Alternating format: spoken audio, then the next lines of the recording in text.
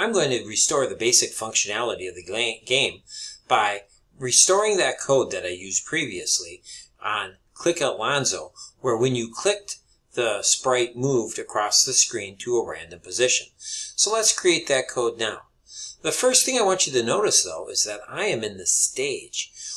In Snap, all code is attached to the object, and in this case, the code for this sprite, which is Alonzo, is attached to Alonzo. So it's really important that I write the code on the right sprite.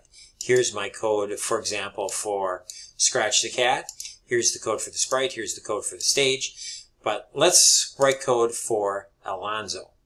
So I want to go to Control, and I want to use that when click code. So when Alonzo is clicked, I want Alonzo to move. So the way we did that before is we went to, again, we have the hat when clicked, and we have the go to block, and I attach that, and I want to go to a random position. So let's see how this works. When I run my code, I click on Alonzo, and Alonzo moves to a random position somewhere on the screen. That's perfect.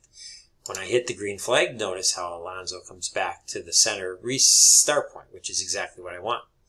We also, in that program, once we clicked it, we had it go into a forever loop, and Alonzo just kept moving to random positions. And as some of you may have remembered, if you didn't put in a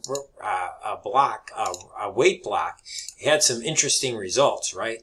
So be sure to put that wait block back in after the go to random position, and add in a nice wait block. By the way, the wait blocks are under control. And now it will move and then wait, move and then wait. Let's see if we get that right.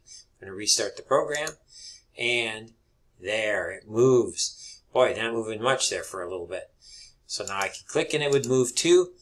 I could also just test to make sure everything's working by adding a 5-second wait between movements, just to make sure that my click also activates the move. Let's see how that goes. Yep, that is definitely a slow mover. But it's working, but I can still move it by clicking it, or I can wait the 5 seconds for the move to occur, triggered by code, which there it just went, not much, but it went. That is restoring the basic game.